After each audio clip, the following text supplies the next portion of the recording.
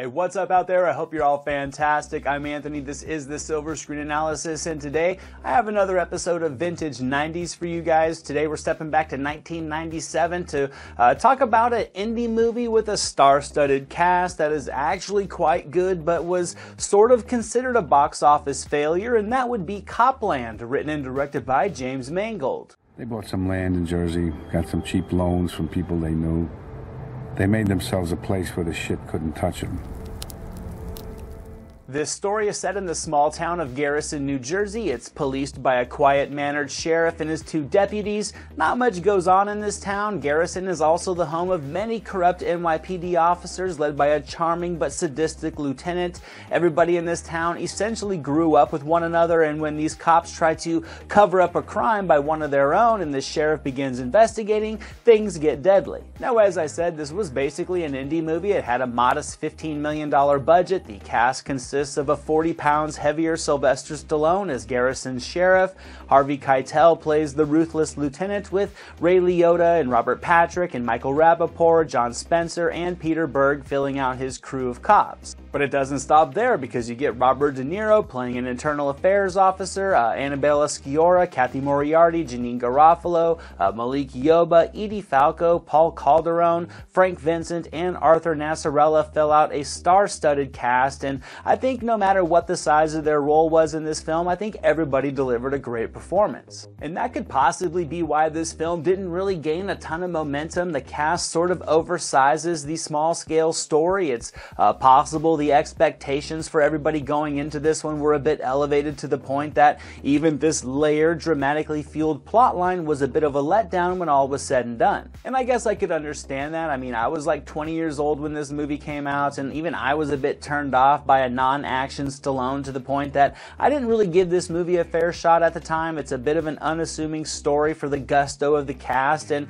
I mean, it just took me a while to kind of appreciate this movie, but I think seeing this cast and seeing Stallone's character in particular come to life and just have an awakening to what's going on around him is a commanding story regardless of its subtleties. To fit everybody into budget, the actors all took scale pay, and it's just awesome to see so many familiar, famous faces filling out the characters in this moody story. Everybody effectively plays down their personality types. These characters are grounded and broken, and watching Liotta and De Niro and Stallone disappear into these normal, grounded character types, I think is intriguing to watch. You came to me, to my town, with all these speeches, and you're talking to me about doing the right thing, and I'm doing the right thing. What's going on? What are you doing? That was like 2 weeks ago. I think James Mangold's script weaves a story with endless amounts of history to it to create a very strong atmosphere. This is very much a noir film with the vibe of a gritty urban western, and it can easily lure you in. The story very much feels lived in, and so do the characters. You can just feel they've all spent decades together, and that over time just the history and the experiences have created some tightly wound dynamics. This leads to you being able to feel the tension increasing as Stallone maneuvers this dirty town known as Copland. Nobody takes him seriously, but he doesn't veer from his ethics, and seeing Stallone pour himself into these emotional character elements is impressive. I came to tell you I found Superboy. And I'm bringing him in tomorrow morning.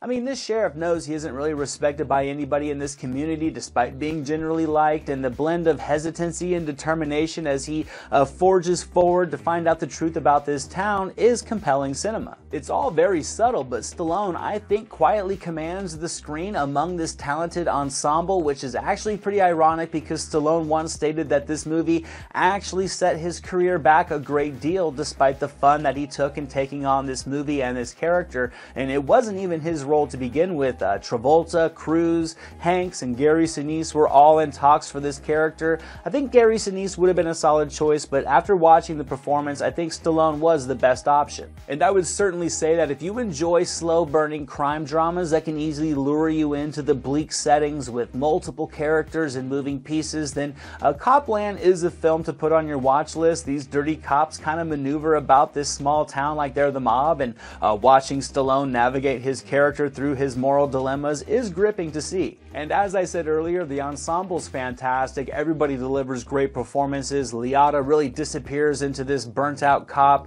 Keitel shines as a seemingly clean-cut cop that's just dirty as a snake. And De Niro, despite limited screen time, I think is a treat. Annabella Sciorra was nicely cast as well. Her character has a very strong backdrop with Stallone's character that's sort of the heartbeat to this entire plot, and I think they're fantastic in their scenes together. And I will admit the overall progression of this film is familiar to others in the genre, particularly crime dramas and cop thrillers centering in the Northeast. There are a few subplots that we've seen in other movies before as well, and some of the character tropes here have been done before too. But I don't think that these recycled genre elements hinder this story of dirty cops and a lone sheriff that nobody believes in from just being an effectively dramatic and unassumingly intense journey. I think Stallone was awesome in this role. He really stepped out of the box and he delivered just what Mangold needed, and more so than just putting on 40 pounds for the character. The writing doesn't try to do too much. It really keeps the focus on the emotional core of the characters, and I think if you're a fan of the genre or you enjoy these movies with very atmospheric plot lines, then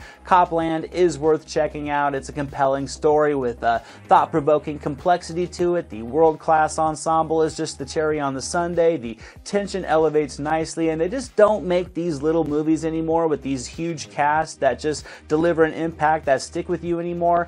Financially, they may not be worth it, but they're always going to be there in old movies like Copland. And I think that wraps up this review of Copland, guys. I hope you've enjoyed this episode of Vintage 90s. If you did see Copland, let me know what you thought of it down in the comments below. Also, what are some of your other favorite ensemble movies? I'd like to see what some of your guys' picks are.